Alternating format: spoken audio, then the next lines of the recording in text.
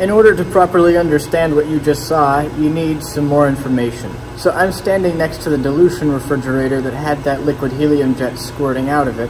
Specifically, you can't see the refrigerator part from this angle, just the molecular beam epitaxy system attached to the bottom, but regardless, inside this refrigerator there's something called the main bath, which holds all the liquid helium that you saw squirting out. And inside the main bath is a superconducting electromagnet. Now it needs to be in the liquid helium main bath so that it's kept at temperatures where it can superconduct, below its TC, its critical temperature.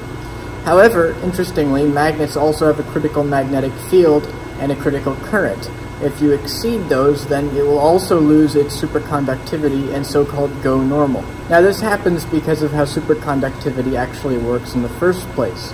Superconductivity arises from the bosonic properties of Cooper-paired electrons, but these Cooper-paired electrons resulting from phonon exchanges are quite fragile. If they're exposed to high temperature, high magnetic field, or high current, they will break apart and go normal.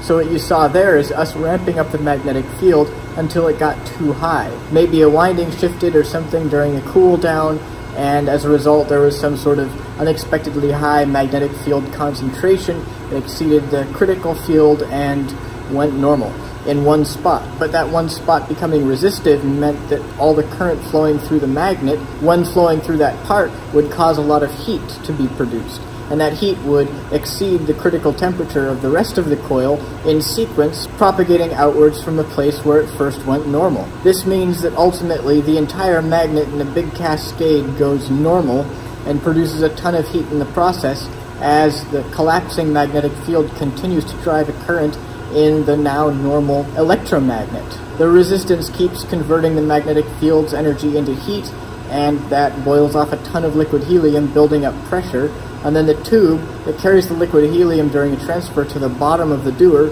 carries liquid helium out into the atmosphere as soon as the port's opened. The port needs to be opened if the pressure isn't to build so high that the refrigerator bursts. Well, the refrigerator dewar anyway. Now you may think, well, isn't there a recovery system? Yeah, there is. You may be able to hear the meter going in the background. The thing is that big rush of helium vapor overwhelms the recovery system. So we need to open the fill port, and sadly that means that a whole bunch of liquid helium gets spurted out into the atmosphere and it instantly boils. We lost somewhere around $500 of liquid helium in under a minute because the magnet spontaneously quenched. It's actually quite sad because of how precious helium is. Think about that next time you use a helium balloon. Also, in case you're wondering, the guy on the dilution refrigerator that was standing there, he was standing there because he opened the port.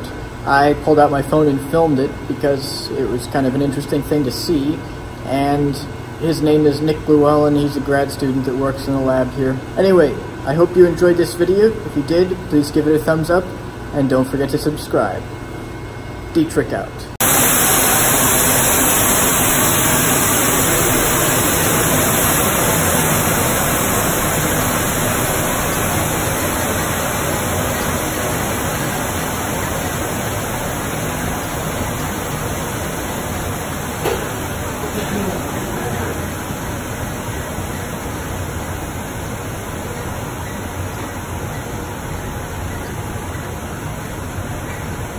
Well, that was probably like $500